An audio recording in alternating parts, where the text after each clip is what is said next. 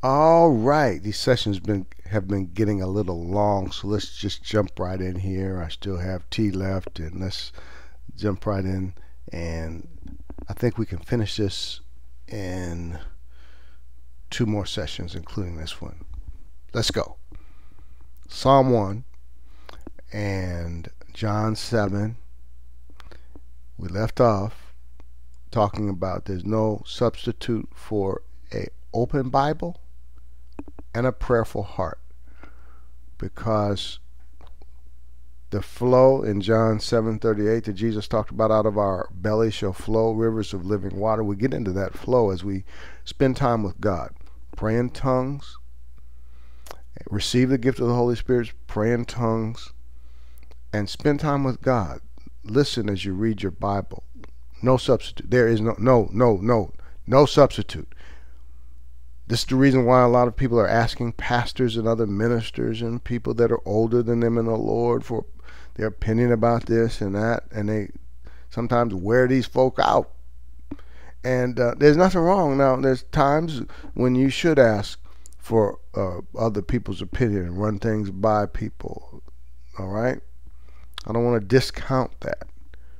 But that is not a substitute. Just keep that in its place. The Bible says in the multitude of counselors there's safety, but there's no substitute for an open Bible and a prayerful heart, because as you spend time with God, it's hard to go through this quickly because it's very important. It seems simple, but you need to take the time out of your day and spend time with God with your Bible open and something to write with, and receive instructions from Him.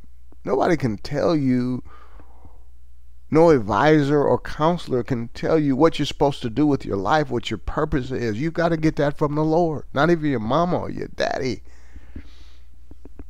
or your grandparents. As much as you respect these people or your pastor, you got to get direction from God for yourself, and spend time with Him with your Bible open. The God will speak to you out of the scriptures. There's no substitute for an open Bible and a prayerful heart. Okay? And Psalm 1 says that you'll be, well, let me just read it. Blessed is the man who walks not in the counsel of the ungodly, nor stands in the path of sinners, nor sits in the seat of the scornful, but his delight is in the law of the Lord. Now, if you translate that in New Testament terms, we can say this: in the gospel he meditates day and night. Okay?